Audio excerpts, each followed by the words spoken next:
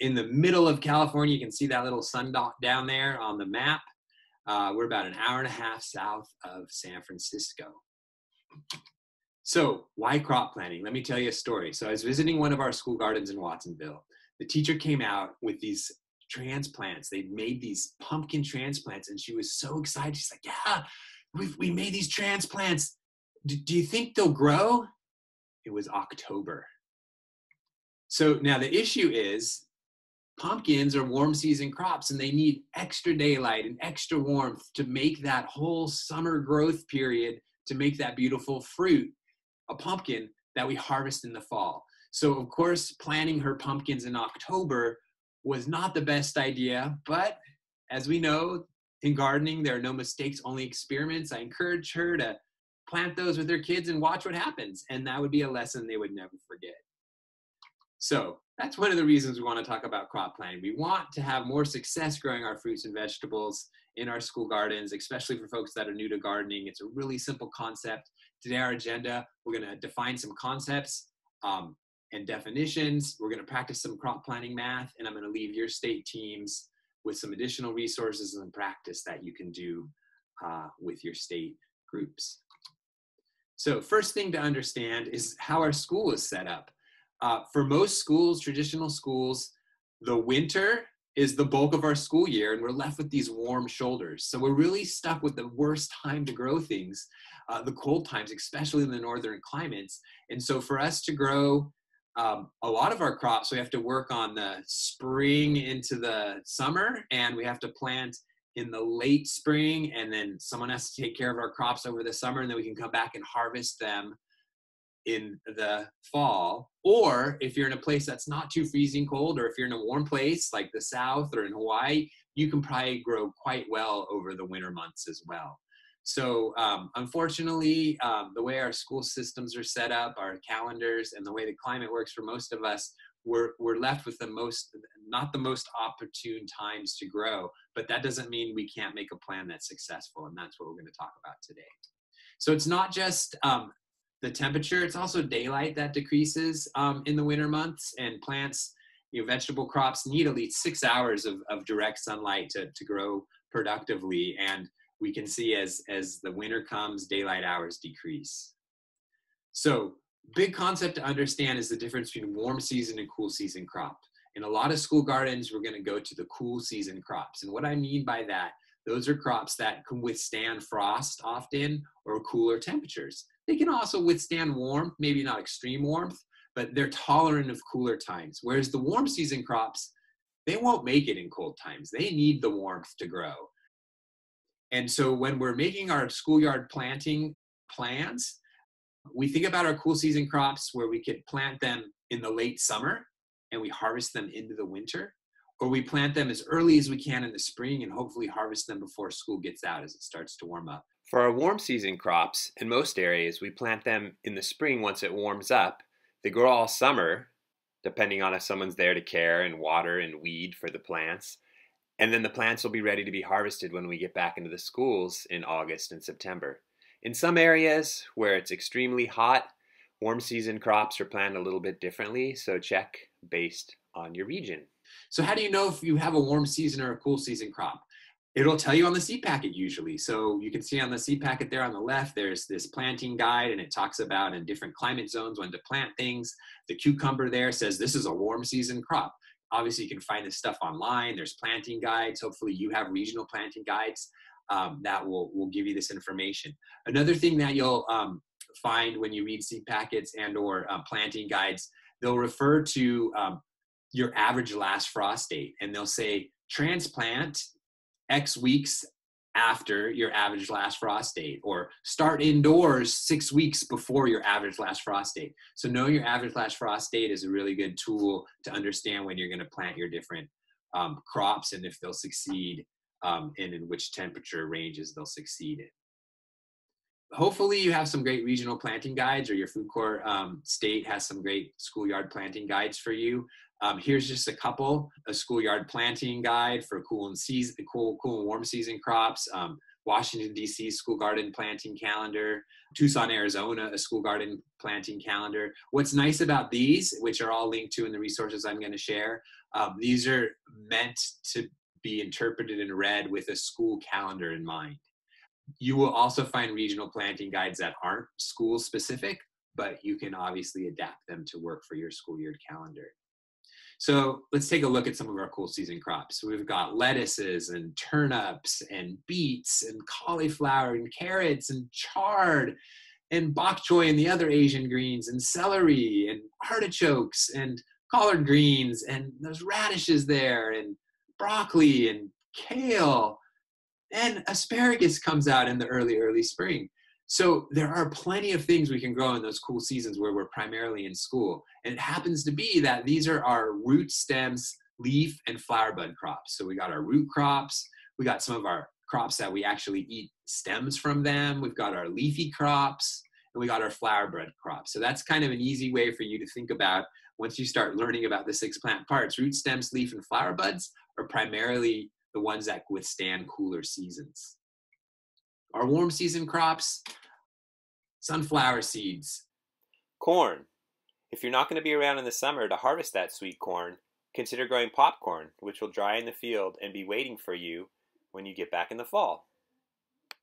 We got fruiting things like cucumbers and melons, cherry tomatoes and other types of tomatoes, and beans. Same deal as with the corn. If you're not around to be picking beans, the fresh snap beans, the ones you eat when they're soft, you might not want to plant those over the summer if no one's going to be there to harvest them every week. I mean, you want to plant a dry bean or a shelling bean, and ones that could just dry out there in the field or the garden, and then you can make soups with them.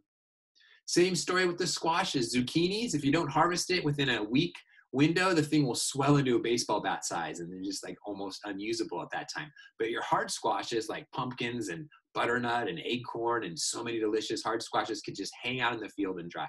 We also got our peppers. Okra is a warm season crop. And these are our fruit and seed crops. So when we teach the 6 plant parts, which is a lesson in your FoodCorps lessons, root, stems, leaves, flowers, fruits, and seeds, the fruiting and the seed edible parts are the ones that need that summer heat to produce all the way to the fruit and seeds which we harvest. There are some exceptions, of course. There's always exceptions. This pea, which is a fruiting body and a seed that we eat, it actually likes the cool and doesn't like extreme heat.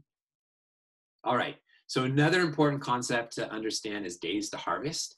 And you'll find this on different planting guides or online, and then it's on your seed packet. So it is written different ways. So this one says, this pumpkin is ready to harvest in 120 days. Here, this cucumber is gonna be ready in 62 days. And this is on the front of the seed packet in this case. These days to harvest are set up to be from the day you put the seed in the soil until the day you can harvest it. And so there's a lot of variables there. There's irrigation, there's pests, there's fertility, there's weed pressure. So 62 days is a great estimate in ideal situations, but you know, it's nature, right? So it might take less than 62 days by a bit, or the plant might be retarded by some lack of water or extreme heat or pest pressure. So these are guidelines that we use in our planning. Some crops actually don't say days to harvest or maturity. They say transplant to harvest. That's usually eggplants, peppers, and tomatoes. And what that is saying, they're assuming you have a transplant. You've already started that baby plant indoors, or you bought a transplant. And then after you stick your transplanted eggplant in your garden, it's going to take 80 days. So some of these crops need a little bit more time. And that's why greenhouses and nurseries are great, because they buy us time, because we can get transplants in the ground and not worry about frost while they're being grown in a greenhouse. So a little activity to do with kids. If you have lots of seeds or images of seed packets, you can have the kids read and learn how to read a seed packet, and they could line up from who has the shortest days to harvest, which might be a radish, to something that's the longest days to harvest, which might be a parsnip, and have them just line up based on the days to harvest. It's kind of a fun activity for them to understand this concept that is a really big concept that we need to consider when we are crop planting. So in addition to your days to harvest And whether it's a cooler, warm season crop, you really need to think about your schoolyard calendar when you're making a crop plan. So we're going to talk a little bit about crop planning math to have a successful harvest before school gets out. So we're here dealing with this butter crunch lettuce. It's frost tolerant, meaning it's probably a cooler season crop, and it says sow in early spring through fall. So we could get this in the ground in where I live. March 15th is our average last frost date. So that means we could start it. If we had a transplant, we could stick it in the ground before March 15th and it would do okay. So reading your seed packets is going to give the information, but let's go into a little bit more details on how crop planning happens. So in your resources, you can download this crop planning math sheet, and it's really easy math. So first of all, you want to write down your crop, which would be buttercrunch lettuce. Let's say we want to have a salad party on May 30th. Our days to harvest was 65 days. Do the math, count backwards, and we know we would need to be planting around March 25th.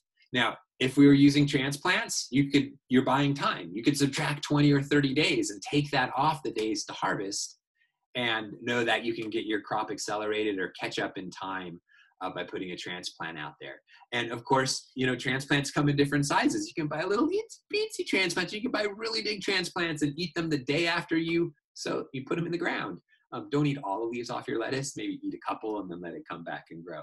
But by buying transplants, you're buying time, and you could mess around with your crop planning a bit. All right, so that's all I really wanted to share. So here are some really great resources for you. If you go to lifelab.org/crop-planning, we have loads of resources and a written explanation of what I just talked about, links to different school garden planting guides, links to online calculators, or you just put in your average last frost date and it spits out a crop plan for your climate zone. I also want to point out the idea that you should find your own regional planning guide. And hopefully your states have already developed these for you, and some of your previous service members have maybe even made school-friendly planting guides. So here's an example of the one from Tucson, which notes winter break and summer break. It mentions which things should be started indoors. It has recommended varieties that do well in their region. And the DC School Garden Planting Guide does a similar. So if you are going to start creating your own planting guide for your own region and for your own school gardens, take a look at these guides because they have some real great extra information that is very handy for schoolyard gardeners. So here's your homework.